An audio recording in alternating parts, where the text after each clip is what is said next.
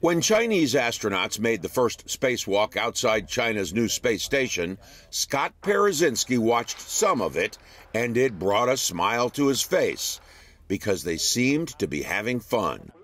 They were laughing, they were enjoying the experience. Parazynski knows a little something about spacewalks.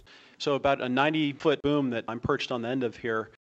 The retired NASA astronaut flew 5 times on the Shuttle and walked in space 7 times, primarily working on construction and repairs to the International Space Station. On one mission, 4 spacewalks were needed, totaling more than 27 hours. To those of us watching, it may look easy, but just the act of grabbing a power tool, Parazynski says, takes effort. Working in space is physically and mentally taxing.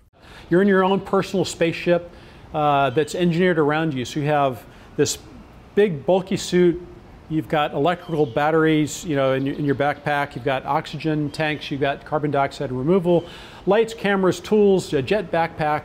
The mantra this veteran spacewalker lived by and shares with those venturing outside for the first time is this: slow equals fast. In other words, rushing leads to mistakes. And understand everything about the job you're about to do. The advice that I share with every new spacewalker is to not only understand how things are supposed to work, but understand how they might break, and then to have in your head, if not in procedures, plans for how to deal with it should it break. And above all, take the opportunity to gaze down at the Earth. First off, I would tell my Chinese spacewalking colleagues to savor the view, to look down every once in a while. You'll see the Himalayas, the Great Barrier Reef, the Bahamas, and you'll be blown away.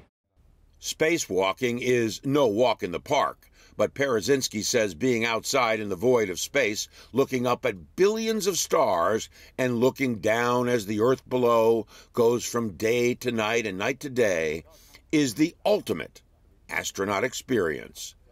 John Zarrella, CGTN, Merritt Island, Florida.